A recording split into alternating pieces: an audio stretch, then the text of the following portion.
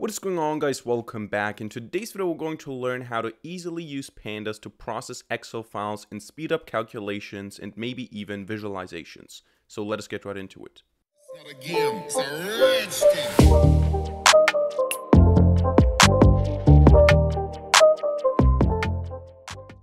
Alright, so we're going to use Pandas in order to work with Excel files in terms of taking the data that we already have and doing some calculations that are maybe more complex or that are easier to do in Python, and then maybe also doing some visualizations. And for that, obviously, we're going to need some external libraries.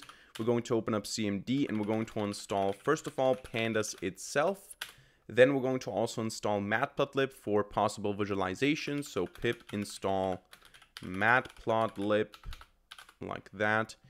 And then optionally, this you don't have to do this for the video today, but what you can also do is you can also install the Pandas data reader to get some data if you don't have some. So if you have an Excel file that you want to work with already, you don't need to do that. Otherwise, you can go with the Pandas data reader as well here.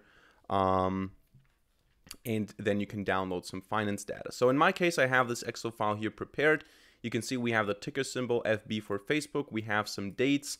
We have an open price and close price of the day. We have a volume that was traded, and we have the month that all this happened in. And, you know, if you don't have this data, first of all, again, as I said, you can just use your own data, but you can also create it by saying, what was it? Import Pandas data reader as web, and then you can go ahead and say data frame is web.data reader, and you can say FB Yahoo. Then you can specify a start and end date by saying import datetime as DT, and then you can say, okay, start is equal to DT datetime, and then 2020 1st of January, for example, and end is DT datetime .now, and then you can specify here start, and this is not part of the Excel tutorial. This is just how to generate some sample data for this tutorial if you don't have it. So then you have this data frame. You can say then df2 underscore Excel and then specify a file name, and you can add some details if you want to. So this is not the focus of today's video. Just get some Excel file here. This is just how you can create a sample file. Then what we want to do is we want to say import pandas spd, and we're going to say now that our data frame is going to be pandas, so pd.read underscore excel, and we're going to read in the test.xlsx file here. And we're going to print the data frame to see what it looks like in Python. And in this case, you can see we have the ticker symbol, the date, the open, the close, the volume, the month. And now you can have many different things that you want to do. For example, maybe you want to group the data by month and you want to have certain operations. So this is something that you can probably also do somehow in Excel. I'm not an Excel fan, so I don't know how to do it in Excel. But you can go ahead now and say df.group by and specify, okay, you want to group by the month column. And then we want to aggregate the individual columns. So we say .agg. Now we can also just say .sum if you want to have the sum of all the columns. But we can say, for example, here .agg, so aggregate essentially, and specify the column name and what should happen with that column name. For example, for the volume, we can say, okay, the volume should be summed up. The opening price, so the open column should use the mean function. So we want to take the average. Same with the close, for example. I'm not sure if we have to specify all the columns or if it just takes the columns that we specify. There you go. It takes only the columns that we specify. So now we have here the month, and we have the volume, the open, and the close. Here we have the sum, so the volumes of all stocks summed up. And then here we have the mean, and you have also some other stuff like median and all that. But this is how you can do that here. So now we can go ahead and do some visualization. So we can say, for example, import matplotlib as matplotlib.pyplot as plt, and we can go down here and say plt.plot, and we want to plot, for example, let's not print this, but save this as the data frame. So save the changes that we have made. What's the problem here now? Unresolved reference. Why is that? Because I have a closing bracket here at the end. And then we can say plot essentially just df dot volume, if that's what we want to plot, right? Now we can go ahead and run this and see if that already works, or if we need some additional, of course we need to say also plt show, since we're not in a Jupyter notebook. But that should already be enough here. Now, this is just the volume plotted. Maybe you want to now see also the ticks, all the ticks here. So you want to see 1, 2, 3, 4, 5, 6, 7, and so on, all of them. If you want to do that, you just have to specify that in matplotlib, and you say plt.xticks, and you can then say range from 1 to, what was it, 12. If we want 12 to be included, we should also specify 13, because 13 will not be included then, and there you go, you have 1 to 12. This is some very basic stuff, right? So this is not some advanced Panda stuff. This is just taking Excel files for those of you who are more comfortable with Excel, who maybe just start using Python or want to start using Python. If you have an Excel file like this, you can do a lot of stuff in Excel. I'm not very proficient at it, so I don't know how to do all of this here. But you can do all of it. It's just oftentimes easier, especially when it comes to visualizations.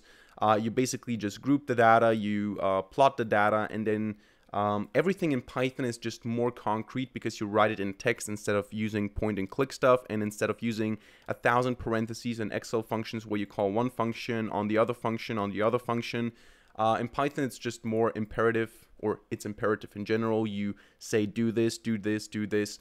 And this is how you can do that. For example, you load the Excel file, you group it, you can do all sorts of things. You can drop columns, you can combine columns, you can create new features. So for example, I'm just going to make up something right now. It doesn't make a lot of sense here, but I can say, for example, df, and then I want to create a new metric. I'm just going to call this metric now. This metric is the df dot open price minus the df dot close price. And then we can go ahead and say print df metric, or actually print df to see what it looks like. And then we also have the metric in there. We can ignore the visualization here, but here you can see now we have this metric, just some arbitrary metric. And then we can go ahead and plot it as well. So I can say plt plot df.metric. And you can see in this case now we have the problem that the scale is very different. So maybe we want to have a logarithmic scale. So we can say plt y scale is logarithmic to have a better graph here in this case. This you can see is problematic here though, because we have negative values. So maybe we want to just have different things, for example, percentage change or something like that. So maybe we want to plot the metric.pct change and the volume.pct change, because that should always be a smaller number. So in this case, you can see at least it makes a little bit of sense here to plot them together. Again, we're not going to discuss here what makes sense or not, because this is neither a finance tutorial nor is it an advanced Pandas tutorial. It's just showing you how to basically get started with taking an Excel file, doing some stuff in Pandas. If you want to know more about Pandas in particular, I have a lot of videos. Just go to my channel, type Pandas, and you can find a lot of tutorials on how to do some fancy things. But in this case, the focus is taking the Excel file, grouping the data. In this case, you can also not group the data. You can also treat the individual entries. So we can actually say, comment this out here, this as well. And then, you know, everything else stays the same. Then we have way more data. But in this case, you know, we would have to use a different plotting type. But this is how you do that. You load the Excel file, you do some calculations, you do some visualizations depending on what you want to do. And this is oftentimes way easier than using Excel, because in Pandas, if you know how to use Pandas, you can do a lot more things. You can also write your own functions in a clear way without using 1,000 parentheses. And the visualizations using Matplotlib or even something like Seaborn, it is very easy to do a correlation heat map. Let me maybe show you that here as well. We can just go ahead and say pip install Seaborn. And then what we can do with Pandas is you can just go ahead and take the data frame. I'm going to delete all this here. You can just take the data frame and say .core to get the correlation between those things. And now you can see this is the correlation map. So you can see the open price correlates very, very strongly with the closing price of the day, obviously. The volume has a slight negative correlation, or actually not a slight, it has a significant negative correlation with the open price, and so on and so forth, right? So the metric is a metric that we just made up, but we can now visualize that here also by saying import seaborn as SNS, and then we can go ahead and say down here, instead of printing that, sns.heatmap, and then df.correlation. I think we can also say annotation true. I think it was the palette, or was it the color map that we specify? Maybe it was the color map. What do I usually go for? Yellow, green, blue is usually what I go for. And then PLT show. That should show us a heat map of the correlations. There you go. So you can see, okay, the open and close price is almost 1 here. I think it doesn't, if it's a 0.999, it turns it into 1 because we have only 2 decimal places. But there you go, you just plotted a professional simple heat map in Python. You can now also go ahead and add some stuff like plt.title. You can say correlation, why is this lagging now? Come on. Correlation, heat map, FB, whatever. And then you can say, in this case, using the axis doesn't make a lot of sense, so X and Y, but you can customize your visualizations the way you want. You can also save them as an image, so you can go ahead and say plt dot, what was it, save figure, and then you can say heat map dot png, and then you can use it in a paper or something. So it's a very, very simple process compared to Excel. Now again, I don't want to talk too much about Excel. Okay, why didn't this work now? Because I showed it. I think that's the problem. I don't want to talk too much about Excel. There you go.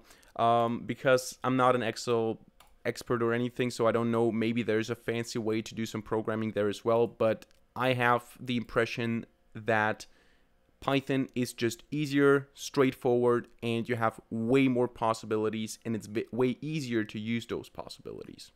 So that's it for today's video. I hope you enjoyed it and I hope you learned something. If so, let me know by hitting a like button and leaving a comment in the comment section down below. And of course, don't forget to subscribe to this channel and hit the notification bell to not miss a single future video for free. Other than that, thank you much for watching. See you in the next video, and bye.